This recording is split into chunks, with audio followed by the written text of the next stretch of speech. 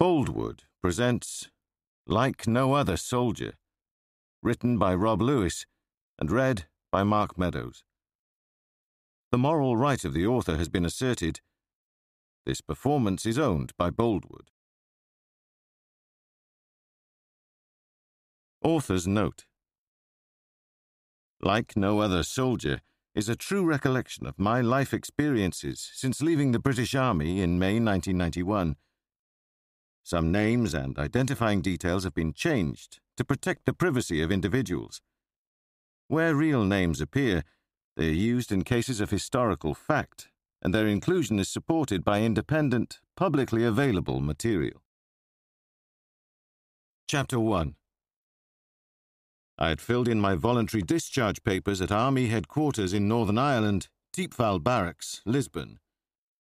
It was time to move on to a new life and career in the civilian security and investigation world. The chief clerk at headquarters had assured me that it would take about 2 months for the paperwork to be completed. I would have to attend a few interviews before I was fully cleared and debriefed, but I was happy just to have another few months of pay before I left for good. I had already managed to get a year-long extension of the 2-year tour I had done with the Force Research Unit, FRU. This was the elite, undercover military intelligence squad that ran agents during the Troubles. I have previously chronicled my career with this controversial outfit in Fishers of Men. Human Resources decided I now had to either return to my regular unit, the Royal Armoured Corps, who were posted in Germany at the time, or transfer to the Intelligence Corps to be posted to a security section in England. I was not entirely enthused by either choice. For the past few years, I'd been working undercover on secret operations, gathering intelligence to fight terrorism, and the prospect of wearing a uniform and having a short back and sides in the world of regular tank park soldiering was something that just did not appeal. Don't get me wrong, I had enjoyed myself in the army and had made some great mates who would be lifelong friends, but it was just not for me. I could never quite understand why the military restricted the length of an operational tour with special duties. It took a significant period of time for anyone to work up good intelligence. Special branch officers at the Royal Ulster Constabulary, RUC, took on their job for life. Obviously, that work came with huge personal risks, but it also led to large amounts of quality intelligence, experience, and knowledge. As the old saying goes, knowledge is power, and they had that power. There was nothing for it. I had to accept the standard way of doing things. I carried on with my normal operational tasks, carrying out covert surveillance and targeting, recruiting, and handling informants, while beginning the process of slowly but surely handing over my usual role to a new operator. Informants sometimes become emotionally attached to their handlers. Over time, they come to rely on us for friendship, guidance, and money. On average, I would make a point of meeting the informants I ran at least once a week to maintain a real relationship with them, and now, gradually, I introduced my replacement to give my informants time to adjust to me standing down. Towards the end of that process, I would only show my face at the occasional meeting just to keep the sense of continuity. I was not involved in the debriefing process, which would be down to the new team. I had various chats with my commanding officer about how I might carry on with this kind of work for other agencies, perhaps MI5 or even MI6. The commanding officer was a great bloke. He was a lieutenant colonel in rank, and had previously been in the Gordon Highlanders before transferring into the Intelligence Corps.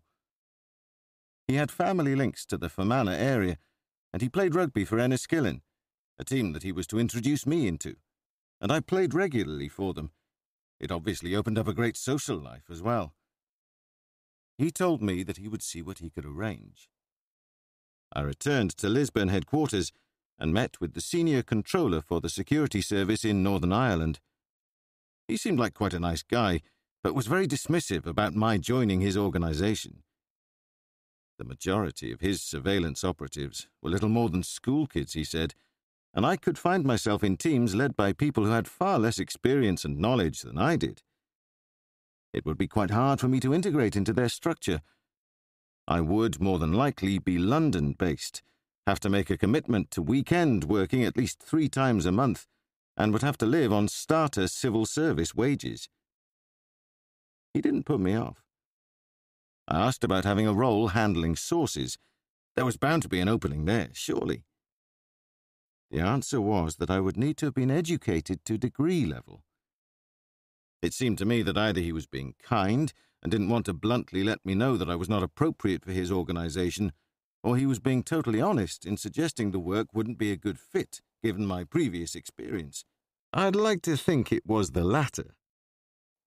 The next week, we received intelligence from one of our sources that an AR-15 Armalite rifle was to be used to murder a member of the RUC. One of our sources would have control of the weapon and had been told to hold on to it until he was given a location for delivery.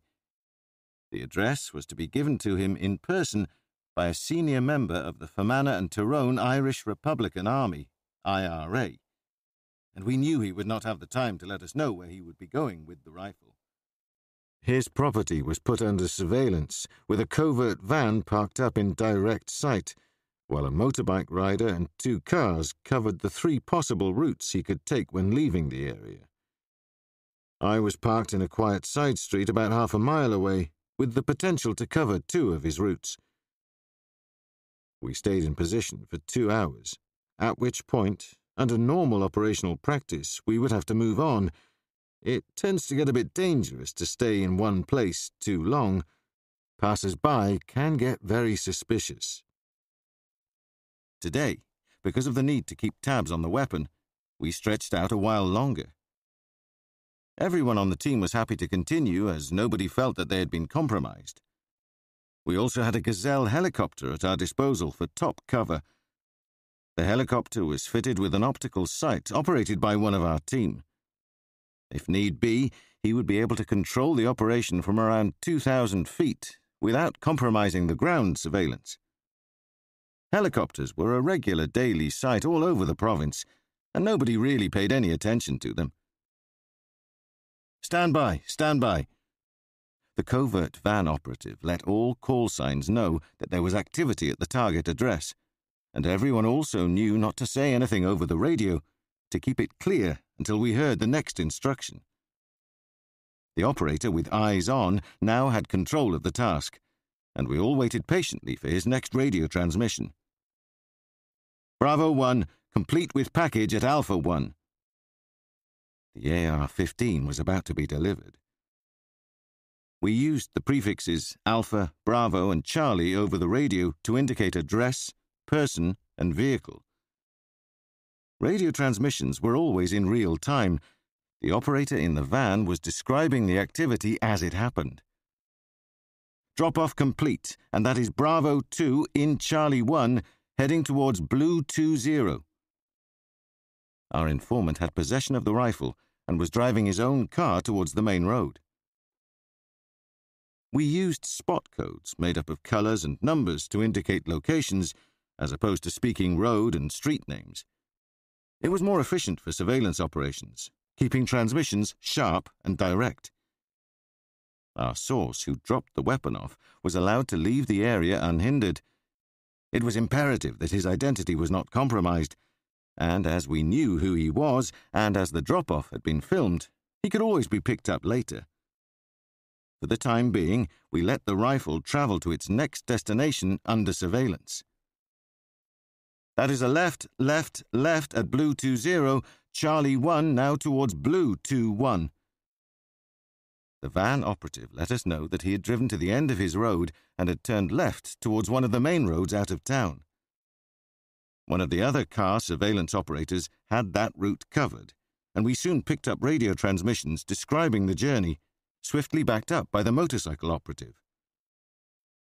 I had to cut across a housing estate and then speed up a bit to tag on to the rest of the surveillance team and wait my turn to take over from the operator who had control of the operation.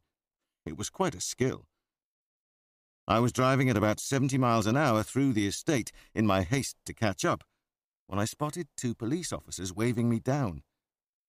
One was holding a speed detecting gun, and the other had an M1 carbine rifle, a standard police-issue weapon. I pulled over, and one of the officers demanded my driving license, asking if I knew what speed I was doing. My license was in a clear wallet, along with my armed forces identity card.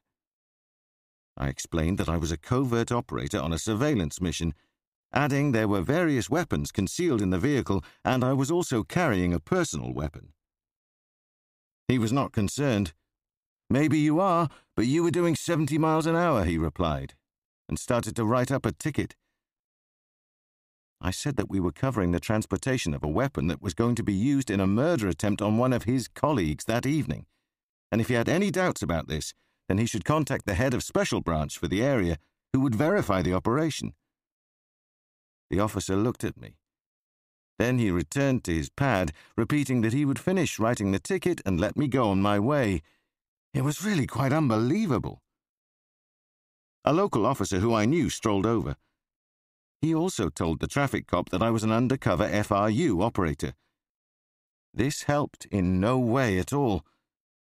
"Aren't you supposed to be over there?" responded my tormentor, dismissing the other policeman back to where he had been covering a roadblock.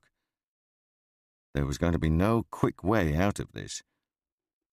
My ticket was issued, and I had to drive back to base. By this point, the surveillance team had got several miles away, and I knew I was never going to be able to catch up. I radioed the operations center and heard that the boss had taken the right decision. They deployed the helicopter, and the weapon was still under our control.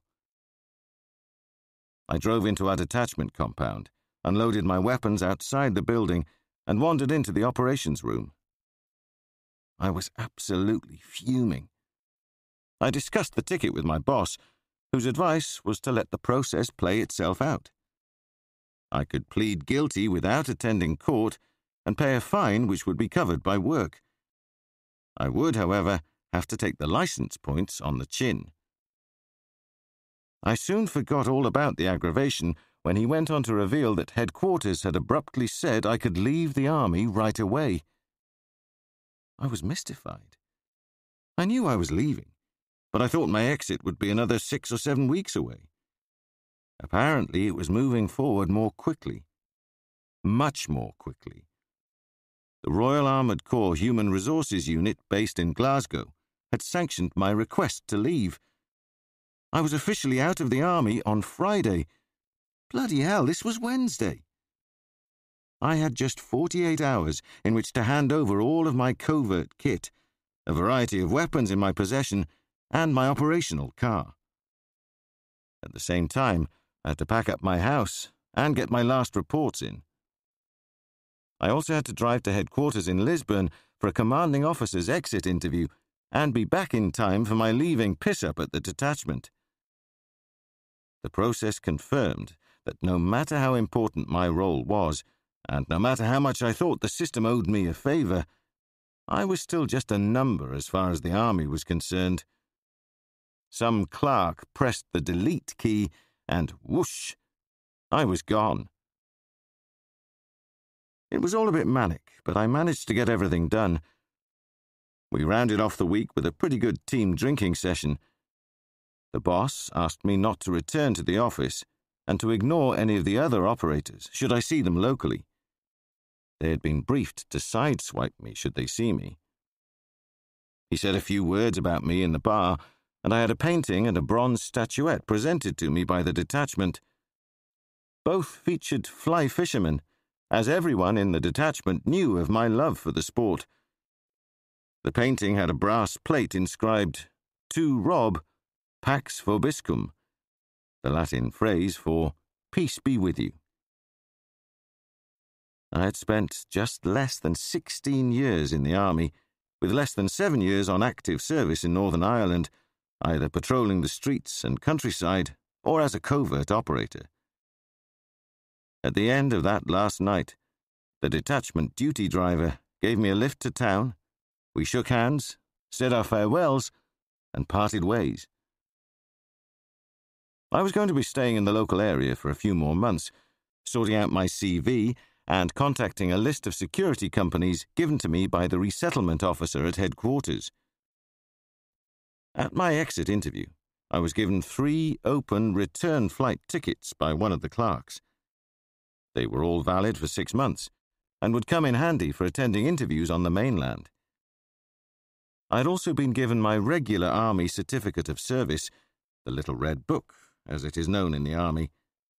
My commanding officer wrote a letter of recommendation. Sergeant Lewis has had a very good career in the Army and is now leaving to pursue a second career. As an NCO, non-commissioned officer, he proved to be adaptable, resourceful, and thoroughly reliable. As an SNCO, senior non-commissioned officer, he demonstrated a high standard of management skills. His decision-making was well balanced between common sense, fairness, and sound judgment. He is well suited to middle management appointments. He is articulate and very presentable. Sergeant Lewis is a good team member and will be a valuable asset to any future employer. The Army had assessed me as 1 grade below the top rating of exemplary, as I had been a bit of a rogue and naughty boy when I was based in Germany in my old regiment. I had a number of charges on my conduct sheet that meant very good was really all I could hope for. It wouldn't be a problem. Most of the companies that I would reach out to had an ex-military hierarchy and employed similar servicemen and women. My experiences in special duties would more than compensate for not having an exemplary service record. In any case, I did not know many colleagues who left with the top grade. From time to time, I would see some of my old colleagues on the streets. We sometimes had brief conversations, unless I saw that they were on an operation, when I would avoid them. I had chosen to stay in the province, and I had to deal with the potential risks of life in the area. I still had my Army identity card, as the boss had forgotten to get me to hand it in, and I thought it might come in useful in the future. I still have it, to this day. At home, I kept a riot baton by the side of the bed. It was hardly the same as having a Browning 9mm pistol and a Heckler & Koch machine gun, but it was still something for a worst-case scenario. I had also kept back a flashbang, a grenade that contained several smaller explosive devices that acted like mini firecrackers, also discharging CS gas. This could be used to clear a room in close-quarter battle situations, disorientating anyone in the vicinity. You might remember how effective they were when they were used by the SAS during the Iranian embassy siege of 1980 at Prince's Gate in London. A flashbang wasn't exactly what I would have liked to protect myself, but if I had to use it, it would give me valuable seconds. Living and working in Northern Ireland was dangerous at the best of times, even when I'd had the full range of weaponry and communications at my disposal. I was now totally out on a limb with none of those safety measures. I had to live on my wits and take great care not to compromise myself. The consequences could be deadly. There were a number of people who knew me who had links to terrorists. My skills at anti-surveillance techniques had been well honed, and now they had to be perfect. I was always very careful when I left my flat, and I always made sure I was not being followed when I returned. I sent out 100 copies of my CV to a variety of companies and settled back to wait for interviews to come through. My leaving package from the Ministry of Defence included a cheque for £5,000, although I had previously had to pay them £200 to buy myself out of the Army when I asked for my discharge.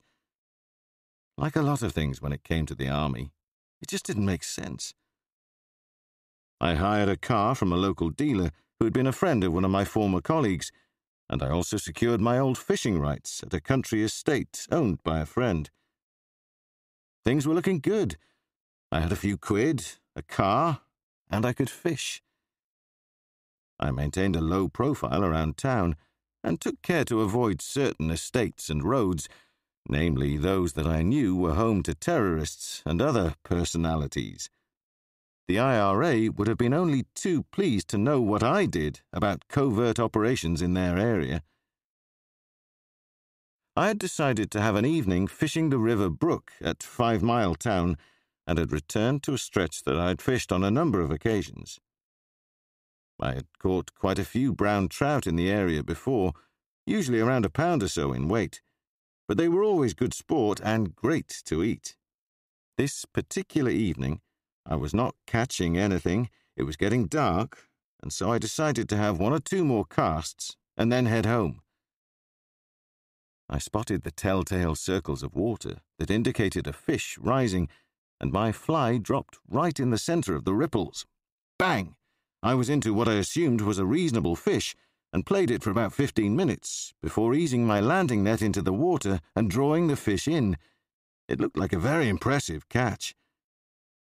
I used my portable scales to weigh it and was amazed to see that it was just over 7.5 pounds, the biggest I had ever caught. It was a gleaming wild brown with red spots down its sides the size of my thumbnails. I decided to return it into the river. I had held it by its tail and let it just scurry from the bank, and as I was about to climb up the riverbank and head to my car, I slipped and went head first straight into the river. I leapt out quicker than I had gone in, but was soaked through to the skin, totally drenched. It is still the biggest wild brown trout I have ever caught. I had been a Freemason for a number of years and attended lodge meetings in Enniskillen and the surrounding areas on quite a few occasions. One of the members of the lodge was a special branch inspector. He was aware that I was leaving the Force Research Unit, and at dinner, after a Masonic meeting, he asked if I would consider joining the RUC. I would have to go through the normal routine and basic training at their headquarters at Knock, Belfast, but as soon as I passed out, he would request that I go straight into his unit. I jokingly asked if I could have that proposal in writing. He laughed and said I should just trust him. Special Branch had been a constant thorn in my side for the past few years in my previous work, but the offer was quite interesting. I wondered if it was a ploy to get at my informants at the FRU. Special Branch were well capable of doing stuff like that, but I didn't dismiss the idea out of hand. I was invited to the wedding of a cousin in Brixham, Devon, and decided to make a long weekend of it. I flew from Belfast to Birmingham and hired a car. On the Saturday morning, I took a stroll down to the harbour and, to my surprise, spotted the statue of William III, also known as the Prince of Orange, who landed there on the 5th of November 1688. He was to have a massive effect on the island of Ireland when he led the Protestant army to defeat James II at the infamous Battle of the Boyne on the 1st of July 1690, a date that is still celebrated by Protestants and still causes trouble in Northern Ireland over 300 years later in the form of the Loyalist marching season. The marches provide major flashpoints for both the Protestant and the Catholic communities, and have ended up with riots taking place in larger cities like Belfast and Londonderry. I was sitting on the harbour wall, smoking a cigarette and drinking a cup of coffee, when I spotted a newspaper stand. A front page showed images of 3 people I knew, and the headline made my guts wrench. A Chinook helicopter had been flying the top brass of Northern Ireland's military intelligence, special branch, and the security services to Scotland when it crashed, killing all 29 people on board, 4 crew and the passengers. I had been aware of this regular junta meeting, as it was nicknamed, which took place outside the province every month. The photographs showed Major George Williams and Captain Roy Pugh, my operations officer and intelligence officer at the FRU. I had played rugby with Roy Pugh and knew him really well. He had been a good man. The image was released by headquarters, taken at an FRU function. I was in the main photograph that it came from. I bought a copy of the paper and headed back to my hotel room. My partner took one look at me and asked if I'd seen a ghost. I was drained of colour. I read the coverage of the June 1994 crash in full and was even more shocked to realize the dead included that special branch officer who had approached me about joining his unit. I got through the weekend as best I could and flew back to Northern Ireland to continue my search for work. Chapter 2. I had no replies from my 100 letters and CV applications for months. At last, a single envelope arrived. Finally, a response. But I was swiftly disappointed. A Bristol company called International Security Services, ISS, thanked me for my details and asked if they could keep my details on their database, promising to be in touch if anything suitable was to arise. It seemed that all the work I had put into applications had been for nothing. I decided to spend the evening fishing, threw my fly rod and waders onto the back seat of the car, and headed out to the River Brook at Colebrook, a lovely estate near 5 Mile Town. I had once lived there and knew it was a relatively safe place.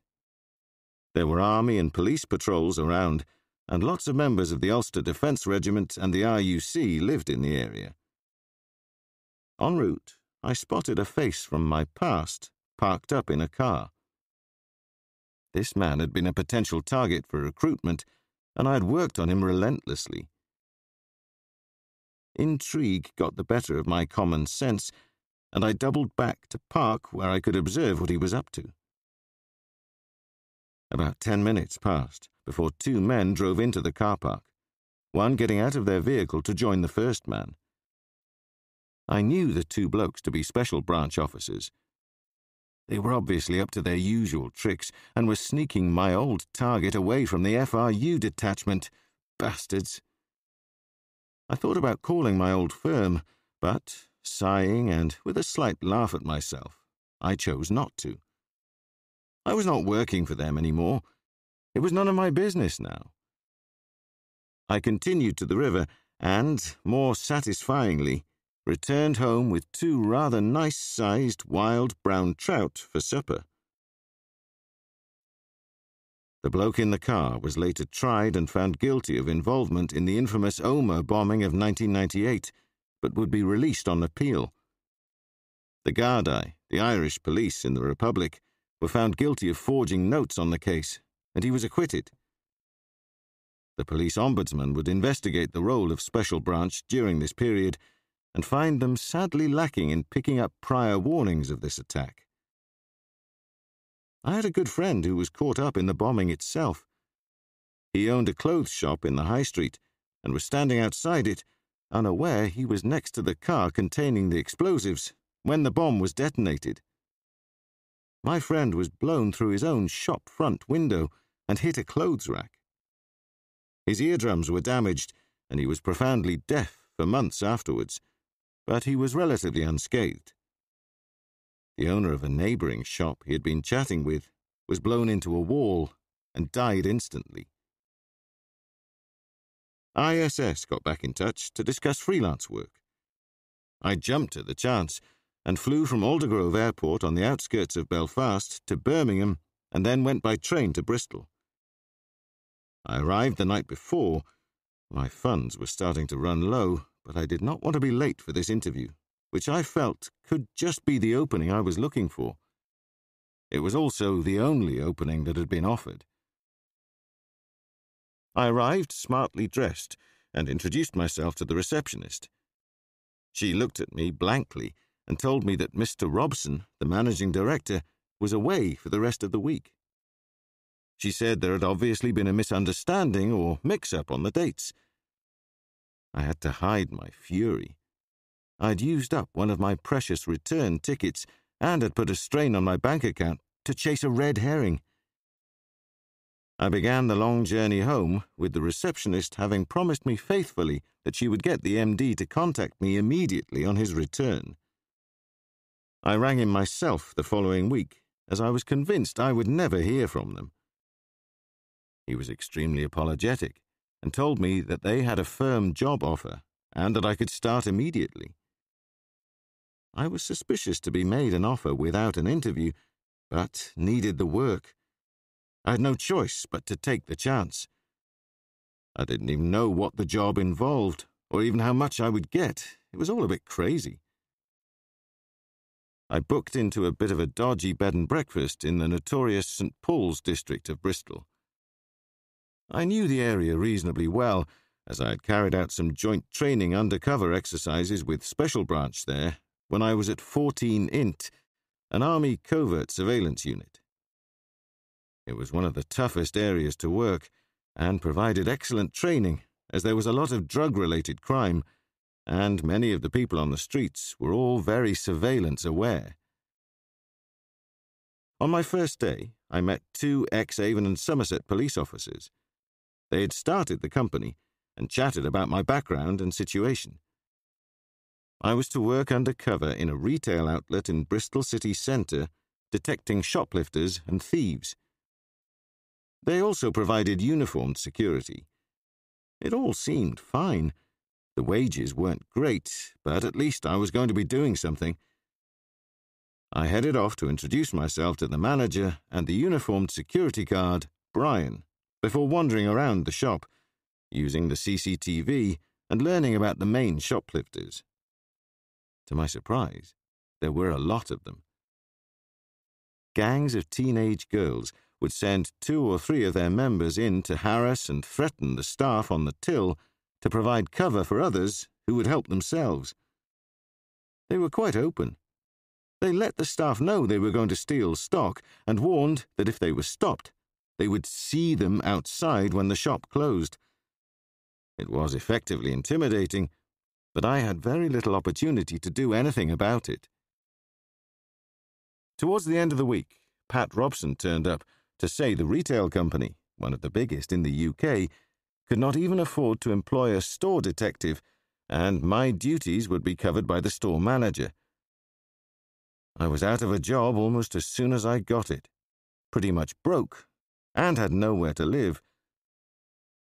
Robson told me that some uniformed staff, including Brian, lived communally in a large empty building near Temple Meads railway station. He was sure that I could move in there until another job arose. I picked up my belongings, and Brian took me on a stroll down through the city and over the river to Temple Meads to my new home. There would be no rent to pay here, mind you. There was no hot running water or front door key. I was to learn the art of squatting, a situation in which I could never have previously seen myself. Brian eased the heavy wooden door of the imposing Victorian building open a few inches, inserting his hand through a gap to push away a plank of wood that held the door shut. I followed him up a flight of large open stairs covered in worn carpet, and Brian pointed to a door, indicating my room. The room stank of damp, had a threadbare carpet, no curtains, and dodgy floorboards that felt sponge-like and soggy underfoot. I had the feeling I would end up in the room below if I didn't tread carefully. This was about as bad as it could get. But I wasn't the only one in this position. Brian said that most of the people in the squat were ex-forces. He had been in the Royal Navy for 9 years and had been living here for over a year. Brian advised that most of the guys took their valuables to the left luggage or lost property offices at the station, where the woman in charge, herself ex-forces, looked after them for free. There was a sports centre on Temple Way where one of the staff was ex-Army Physical Training Corps and allowed us to use the showers. It was good to see that the strong bonds in the forces and veteran community still existed. This was one small silver lining in an otherwise very gloomy outlook. The next few weeks were spent wandering the streets of Bristol. I was amazed at the amount of cash that had been abandoned, both coins and notes, lying in gutters, especially outside pubs and nightclubs. Checking cash point machines on my travels, I was surprised at the number of times I came across 10 and 20-pound notes ignored in the dispenser. This was just about enough, allowing me to see my way through the day with a bag of chips each evening, rolling my own cigarettes instead of buying them in packets. Eventually, the two blokes who ran the company visited the squat. They offered me undercover work in a warehouse, infiltrating the workforce to report on the theft of cigarettes and alcohol. This was what was termed shrinkage in the industry, and most firms allowed for a certain amount. This warehouse was suffering a small epidemic, and they needed to know who the culprits were. I attended a staged interview for a job as a regular warehouse operative. The managing director and the security manager for the group were the only people who were aware of my true role. As far as anyone else was concerned, I had answered an advertisement in the job centre. From my own knowledge of this type of work, I thought that I would be paid the salary for doing the actual work and a sizable consultancy fee for my covert assignment. As it was, they were offering only £100 a week over the regular pay, but I knew it was that or back to looking around the ground for small change.